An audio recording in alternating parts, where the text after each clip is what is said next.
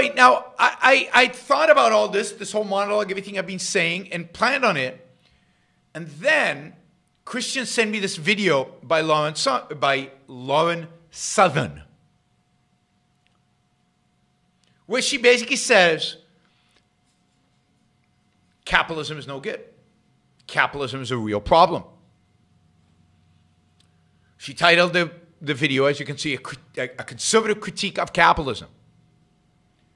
Now, I'm going to start in the middle because it's long. It's 16 minutes, and you know I comment so much that it gets out of hand. So if I started too early. So the first critique of capitalism she had was big corporations, and they lobby, and they control too much. So the typical conservative attack on big business. We talked about that. It's kind of boring. It's over and over again. They don't understand that the source of the political power of business is government.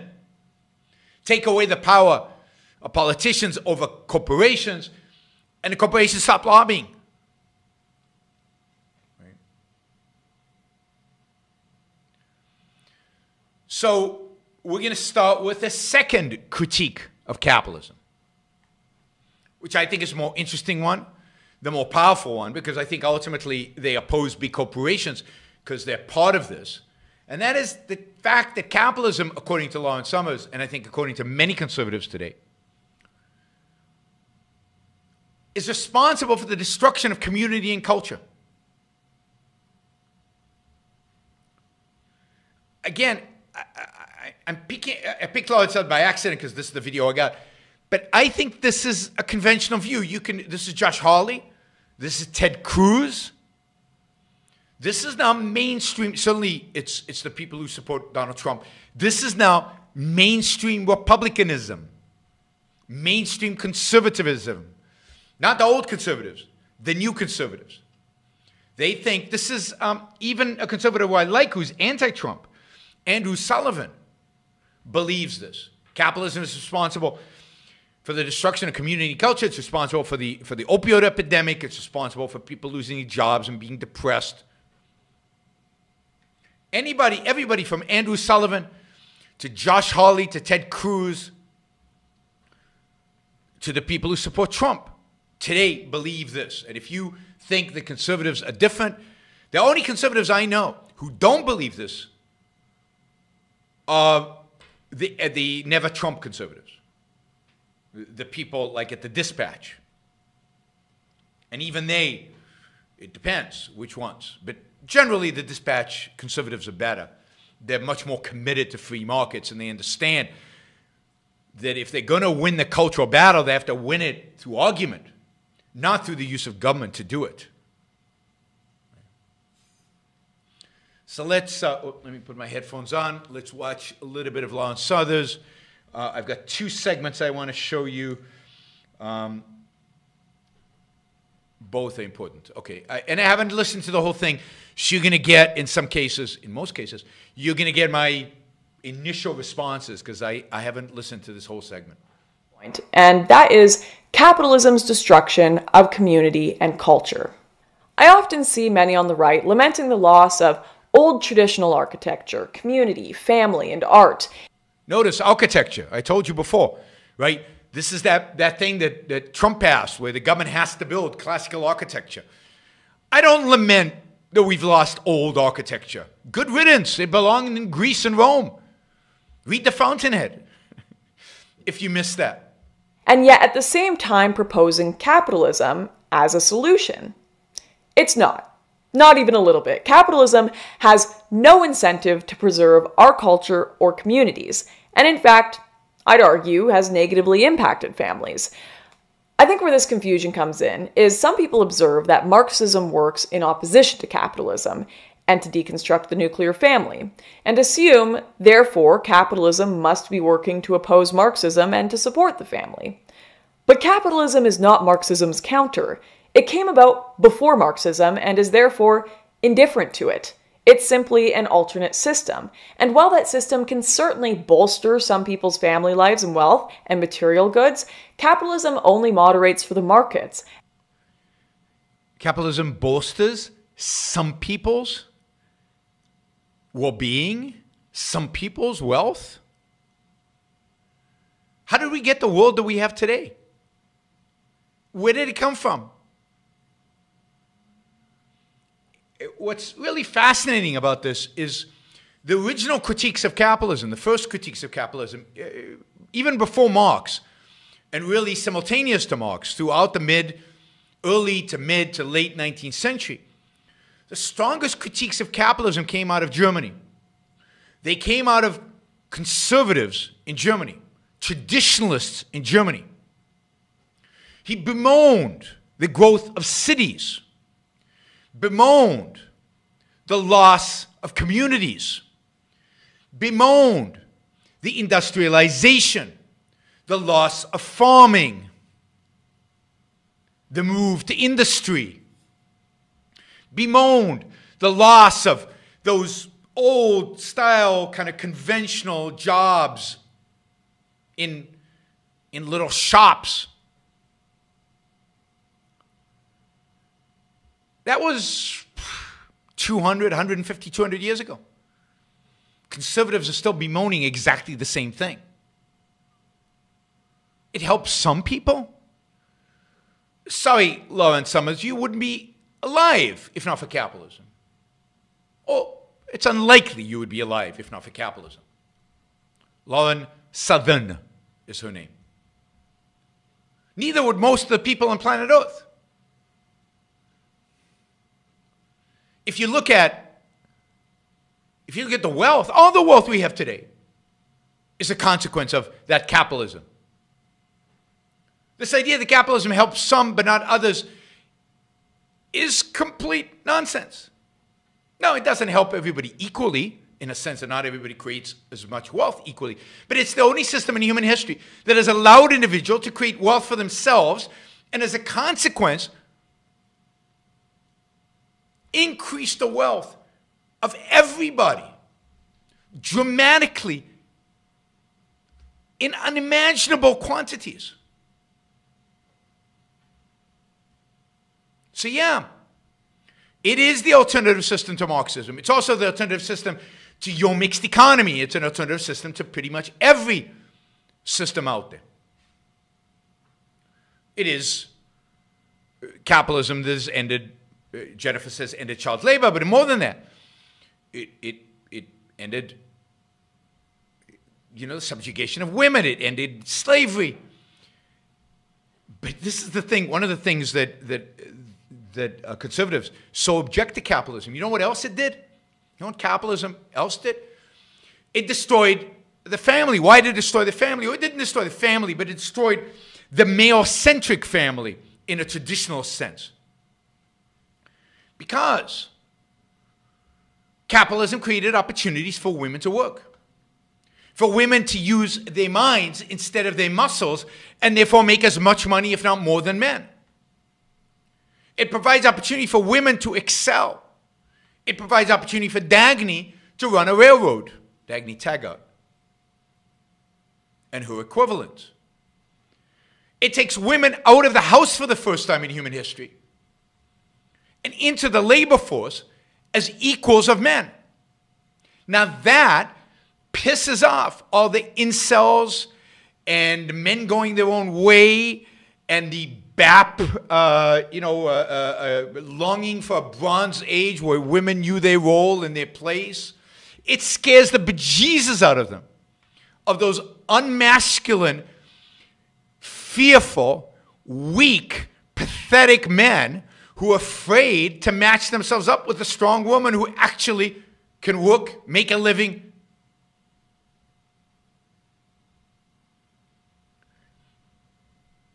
But that's capitalism. Capitalism made that possible, and that's another reason they hate capitalism, of what it's done to women.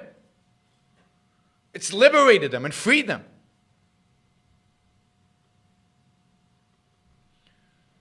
So this issue of women's role in society came up in the article that I was reading, and how this really upsets many conservatives who want, particularly the new conservatives, the new right, who want to see women put back where they belong. Men don't want masculine women maybe, but men should want strong women. Men should want productive women. Men should want women who use their minds to create wealth. Men should want talented women. Otherwise, you're a man with no self-esteem. You're not a masculine man. You're nothing. You know, it doesn't mean you're feminine, but you're nothing. Anyway.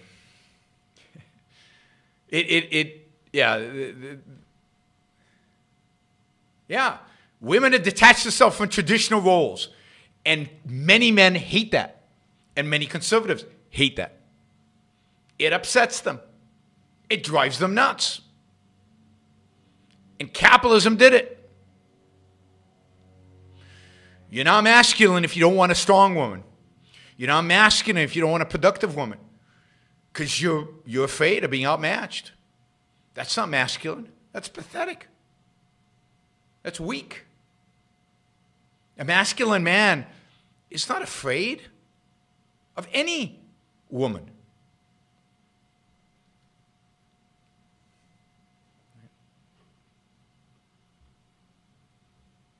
Not for the souls and well-being of its workers. There is a reason to... Capitalism is good about the souls of the well-being of the workers.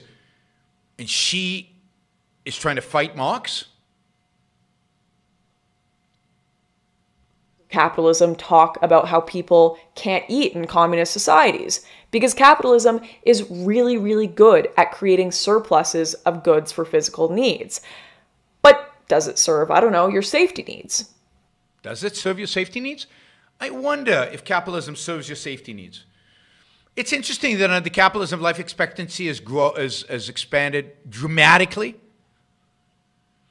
It's interesting that, for example, because of capitalism, our buildings can sustain hurricanes, tornadoes. Because of capitalism, we have unbelievably safe airplanes, automobiles. Of course, capitalism provides your safety needs. Now, true, not safety from other people, from their violence. For that, we need government. But the more important daily kind of forms of safety, that's exactly what capitalism provides for. Not really. Your financial security can be wiped away any minute by the stock market. This is unbelievable. The lack of ability to think. Your financial security. Where did you get finance to begin with? Where did the money come from?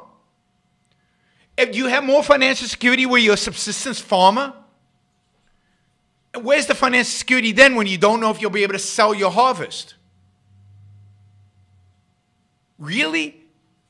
Capitalism is the only system where you have any kind of financial security, and it's only to the extent that even welfare societies allow for some capitalism, some private property, some free markets, that wealth is created and then you might lose it. But first you have to create the wealth. It's just like the left. They assume that wealth is just here. They assume that wealth is just created no matter what. It just comes into being.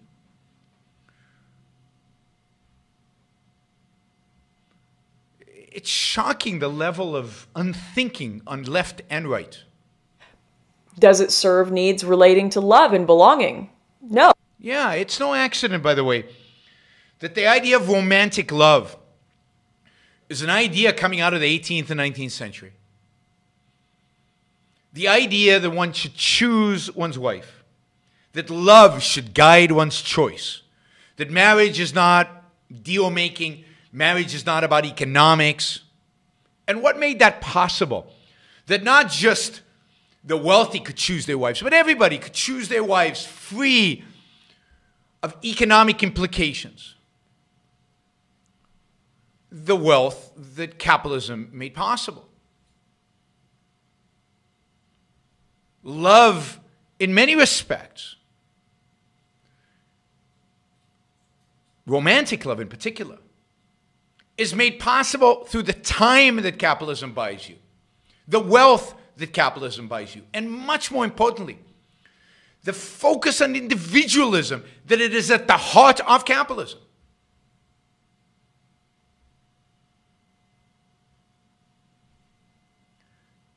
These are conservatives. Because having a wife or a husband, and definitely kids, is a drain on your productivity and resources. And anyway, in this culture, apparently it's irrational to limit yourself to just one person. Might as well just use Tinder and count yourself lucky to live in a free society, you prude. That's what they really hate, right? The fact that people actually have sexual relationships outside of marriage, that they experiment, that they explore, that they do all kinds of stuff. That pisses them off. It goes against their tradition. It goes against their moral code that they inherited through tradition.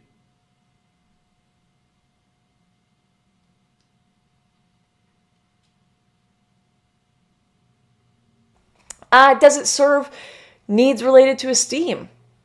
Does anyone feel esteemed in an assembly line or in a job where their boss treats them like they should be grateful the company has room in the budget for free coffee? Notice that, again, she views esteem as something that comes from the outside. Esteem is something you grant yourself. Esteem is something you grant yourself exactly on the assembly line. Esteem, and notice the assembly line. How many people today actually work in an assembly line? Esteem is something you grant yourself based on your productive ability, based on your ability to put food on the table, based on your ability to produce and create and build. These people are needed as allies? Really? Allies towards what end? Towards what end? What are they going to get you? Bigger government, more government intervention, and now they want government to intervene to rule your life, to rule the moral decisions, the cultural decisions, the personal decisions that you make, and their allies? No, thank you. Does it serve needs relating to self-actualization? It's the only system where self-actualization is actually possible. Except for the very elites who under the systems can self-actualize to some extent. But it's the only system that allows everybody, including the masses, to self-actualize. Now notice, this is straight out of Marx. Marx is the one who complains about the worker not being able to self-actualize. In his Marxist utopia, in his communist utopia, all your material needs are taken care of by the state, and you can self-actualize. But it's exactly capitalism that makes it possible, even for the common person, to create so much wealth that they can indeed self-actualize, that they can have hobbies, that they can pursue their personal values.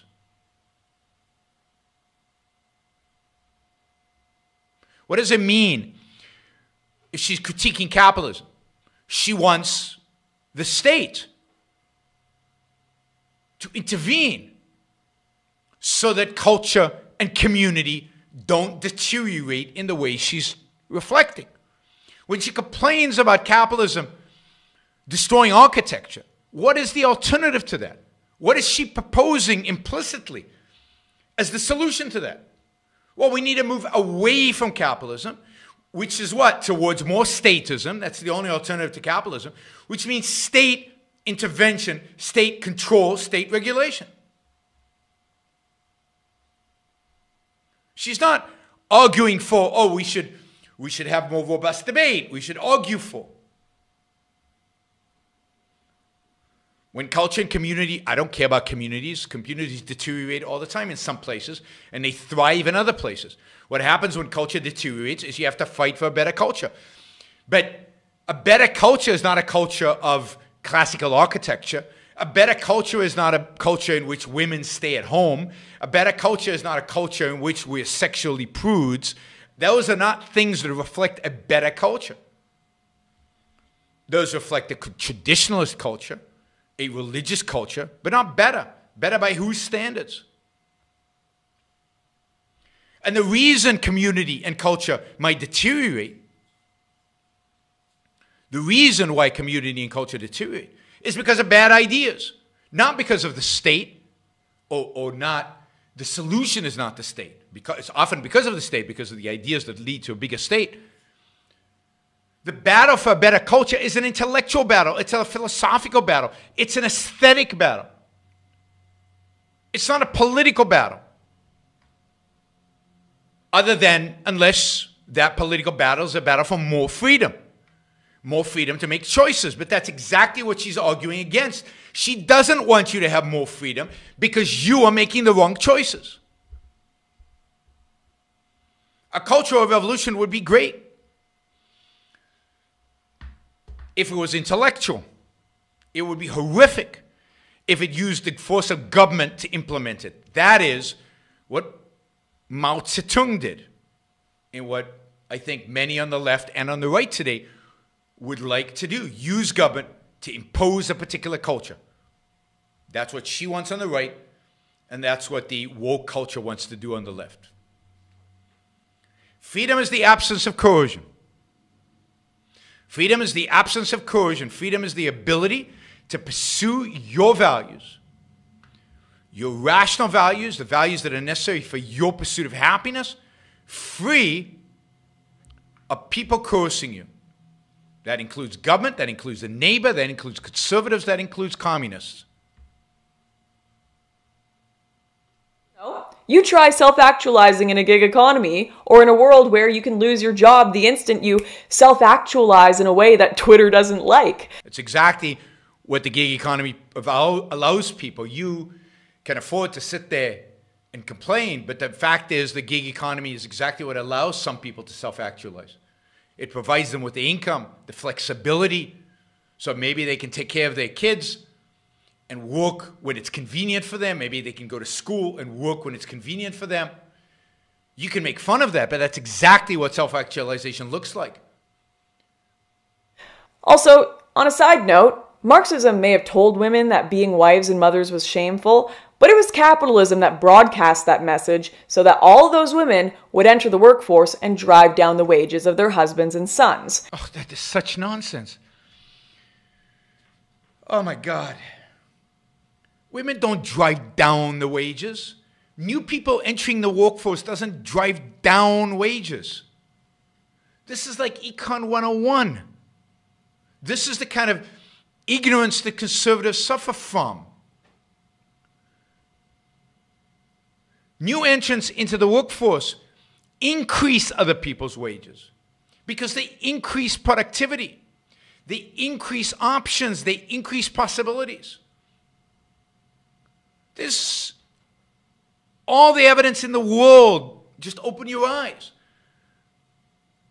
to see the wages standard of living has not gone down as women have come into the workforce. It's gone up. I'm sorry, I didn't know this would be as bad as it is because I didn't listen to it in advance. I should have. It is shocking, shockingly ignorant to talk about women entering the workplace reducing wages. When the labor pool increases, wages do not decline.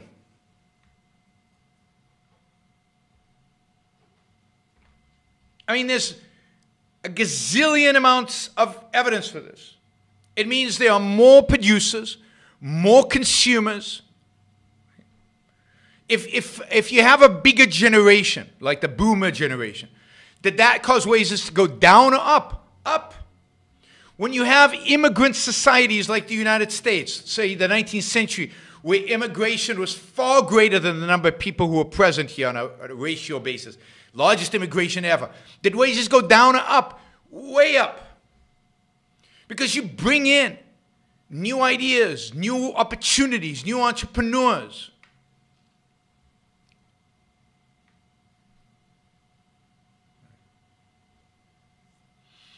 And it's not just labor increases, it's productivity, production increases. People becoming more productive. Now, it's true. You produce more, prices might go down, standard of living goes up, up, up. I mean, the lengths to which conservatives will go to get women back into the kitchen. Unbelievable. Seriously, can we really say that it's all just government systems that have ruined our happiness? And by the way, how did capitalism broadcast that women should be out of the home? You'd argue the opposite.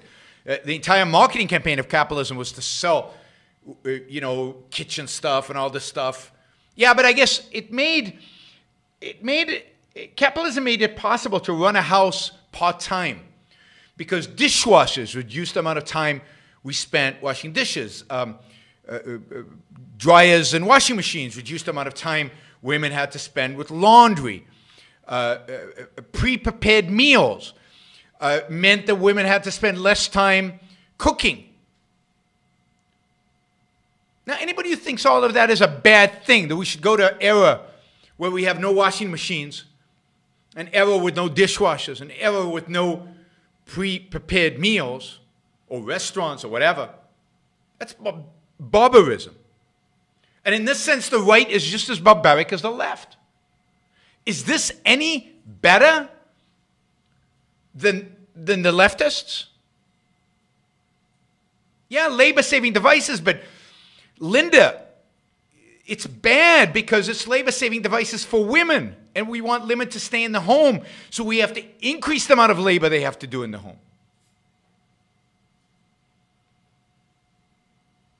Oh my God, and then we've got Matt T. Cat, who is the attitude towards women that some of you guys express is truly disgusting and truly despicable.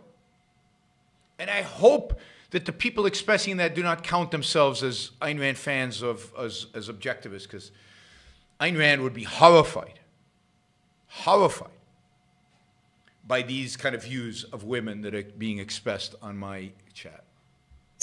Or perhaps could some of us admit our work life, addiction to media, obsession with pursuing the next shiny product, the constant demands that we buy things to look a certain way, feel a certain way, watch this. She's talking. Look how much makeup she's got on her. Play that, drink this, eat that. Could it perhaps be this mass consumerism and work-life imbalance that has also ripped us from our family, community, and loved ones and ourselves? And maybe this mass consumerism is not a consequence of capitalism. The shallow, silly mass consumerism. It's improved the lives. Maybe the ugly part of mass consumerism is really, truly a consequence of the fact that conservatives have not offered a value system to people to live their lives. Indeed, maybe it's because the value system that conservatives, that religion has provided people is so shallow and dull and inappropriate for modern life and inappropriate for a higher standard of living. That's why culture has collapsed. That's why people go with shallow consumerism. Maybe if instead of focusing on attacking capitalism, instead of focusing on latching on to a tradition that is no longer relevant, latching on to a time where life was short, brutish, horrible. Instead of that, conservatives would have focused on coming up with a better value system, a modern value system appropriate to a free people, a value system appropriate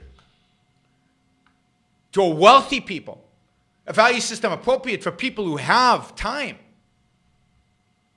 Maybe if they'd embraced Ayn Rand's value system, maybe if William F. Buckley, instead of kicking Ayn Rand out of the conservative movement, had embraced at least some of her ideas. Not on free markets, but on values. Maybe the world would look very, very different. Maybe instead of looking backwards, instead of trying to conserve,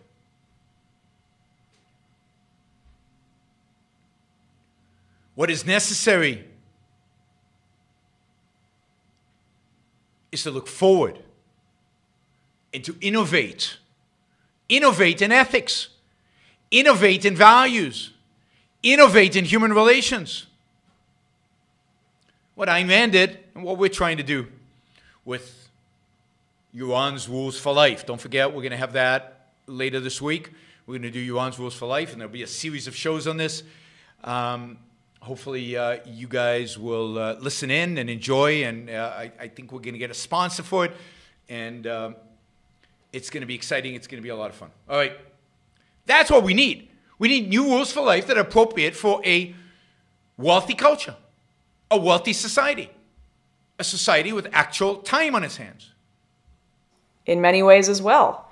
What Hannah Arendt called the vita activa, a state where we must always be busy, never present, and always consuming. It's just soul-destroying. And even if we move on to other factors leading to cultural decay, such as mass immigration with no assimilation, that too has largely been pushed and supported by corporations looking for cheap labor. Really? So mass immigration was pushed on by corporations before there was such a thing as a corporation, for example, in the 19th century. So if there were no corporations, there wouldn't be mass immigration. People wouldn't want to come to the freest, the best, the richest country where there are more opportunities than others. Why the conservatives blame mass immigration on corporations? Why do they need to do that? And no assimilation.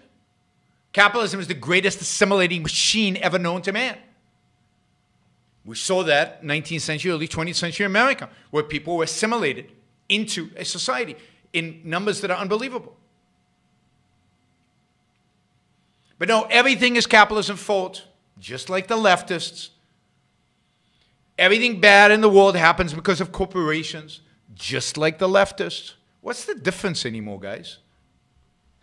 As for old architecture, the utility of a building being nice relative to its price just doesn't add up. Have you seen anybody been to Hong Kong or to Shanghai and the beauty of modern architecture? Have you ever seen a Frank Lloyd Wright home? I mean, because it's old, it's beautiful? Give me a break. Tell me there's not a demand for beautiful buildings when people There are is. flying They're called halfway modern across the world architecture. just to take pictures with them. The problem is that the demand clearly doesn't lead to enough profit. No, there's no demand for boring architecture. There's no demand for architecture we've already seen before. There's no demand for the second-handed. The individual joy of the citizenry in daily life is not a business. By the way, Ken says Yaron cherry picks the weakest conservative to represent the whole group. This was sent to me by somebody else, so I barely picked it. But Lawrence Summers was a favorite of the new right for a long, long time. But you're right. Maybe she is particularly weak, and I need better opposition. So here's the thing. You guys pick. Send me who you want me to confront. Send me who you think I should be critiquing on the right. Send me who you think better represents conservatives. Because I think she represents them perfectly. I think she does it exactly this way. So go for it. Find somebody better than Lawrence Southern to represent the conservative point of view. I'll take them on. Believe me, I'm not afraid of conservatives. I'm not afraid to defend capitalism in front of Marxists or conservatives. This is in large part why the left have won the culture war. They didn't care that their arts degrees weren't particularly profitable, they just wanted to create art. And sure, I'm conceding ground to progressives in some regard, but I'm also not going to sit here and pretend that you can eat an art degree or that it was the arts that doubled our average lifespan. That was absolutely innovation pushed by commercial interests and capitalism. But the question still arises, what is the point of a long lifespan if increasingly people aren't wanting to live said life? Really? Did she just say that? Ultimately, we cannot understate how consumerism makes surviving insultingly easy, but we must also acknowledge it makes living insultingly hard. No, it doesn't. It makes living easy if you choose your values, if you choose your personal values. Capitalism makes it possible for you to pursue those values. Now, the last one here, number 3. Capitalism is indifferent to morality. Capitalism is indifferent to morality. Really? Isn't there moral code embedded in the very nature of capitalism? Isn't there a particular attitude, a particular view of the world embedded in capitalism? a view of the world that is individualistic. That's what you resent. But yes, if you mean by morality altruism, then capitalism and altruism clash. They don't fit. So we're going to listen to a couple of minutes here, and then we're going to go on because it is getting late and I have some. Capitalism is not a conservative view of the world. True. Capitalism is not a conservative view of the world. Finally, she says something true. Capitalism is about new. Capitalism is about different. Capitalism is about innovation. Capitalism is about change. Capitalism is about the future, not the past. Capitalism is about building, not destroying. It's about creating new stuff, not old architecture. It's about modern architecture, modern in the proper sense of modern, everything. Capitalism is not about tradition. It's not about the old. It's not about conserving. Capitalism is about Uber replacing taxis. Conservatism is about keeping taxis. Capitalism is about iPhone 13 replacing 12, replacing my old flip phone, replacing my dial phone. That's capitalism.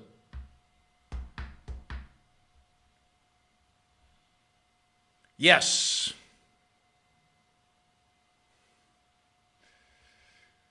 It's not a political view at all, really.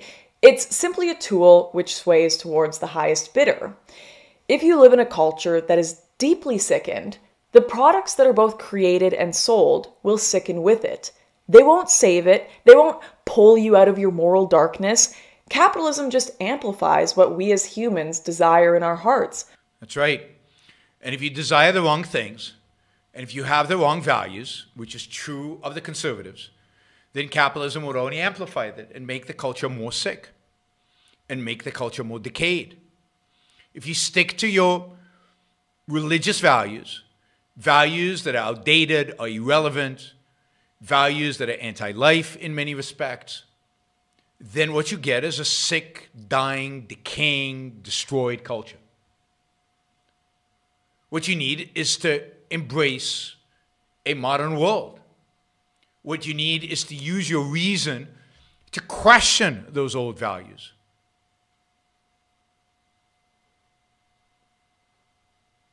Right?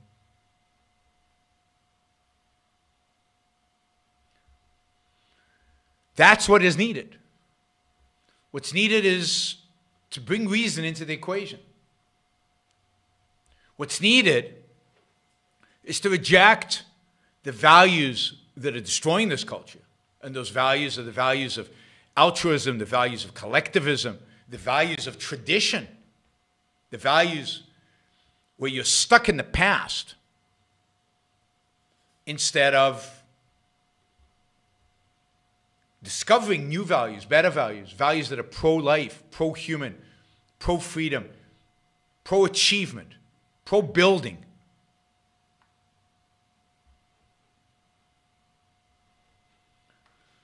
But that's what the traditionalists, that's what the conservatives don't want. And now, the latest evolution in this is that they want to use the state to impose their value system because they've lost the cultural wars. They've lost the culture. And they know they've lost the culture. And their conclusion is that freedom doesn't work for them. Thank you, Noel. That's very, very much appreciated. Freedom doesn't work for them because under freedom, or their perception of freedom, their perception of capitalism, they've lost the cultural war. And therefore what they need is to use force in order to win it. What they need is to abandon freedom and to embrace statism and embrace the role of government in defining and defending cultural values. The only way to defend a traditionalist value system, they believe, is by use of force. It's with the use of the state. And here's how we get to where the left and the right are the same. They both want to use the state to force their values on all of us. They both reject freedom. They both reject capitalism. We have to accept the fact that to the extent that we advocate for freedom advocate for individualism, advocate for reason. We are the tiniest of minorities. We're a small group of fighters. And when we ally ourselves with the people who would like to destroy us, we do ourselves no favors. When we allow ourselves with the statists, we grant them sanction they do not deserve. And we weaken our position, and we weaken our ability to fight. So we, all of us, need to stick to our guns, stop compromising, stop selling out to these conservative wimps, and fight. Fight for freedom, fight for individualism, fight for egoism, fight for human reason. What we need today, what I call the new intellectual, would be any man or woman who is willing to think. Meaning, any man or woman who knows that man's life must be guided by reason, by the intellect, not by feelings, wishes, whims, or mystic revelations. Any man or woman who values his life and who does not want to give in to today's cult of despair, cynicism, and impotence, and does not intend to give up the world to the dark ages and to the rule of the collectivist brute. All right, before we go on, reminder, please like the show. We've got 163 live listeners right now, 30 likes. That should be at least 100. I figure at least 100 of you actually like the show. Maybe there are like 60 of the Matthews out there who hate it. But at least the people who are liking it, you know, I want to see a thumbs up. There you go. Start liking it. I want to see that go to 100. All it takes is a click of a thing, whether you're looking at this. And you know, the likes matter. It's not an issue of my ego. It's an issue of the algorithm. The more you like something, the more the algorithm likes it. So, you know, and if you don't like the show, give it a thumbs down. Let's see your actual views being reflected in the likes. But if you like it, don't just sit there. Help get the show promoted. Of course, you should also share. And you can support the show at JeronBrookShow.com/support, or on Patreon or Subscribestar or Locals, and show your support for the work, for the value hopefully you're receiving from this. And of course, don't forget, if you're not a subscriber, even if you just come here to troll, or even if you're here like Matthew to defend Marx, then you should subscribe, because that way you'll know when to show up. You'll know what shows are on, when they're on. You'll get notified, right? So, yes, like, share, subscribe, support. Like, share, subscribe, support. There you go. Easy. Do one or all of those, please.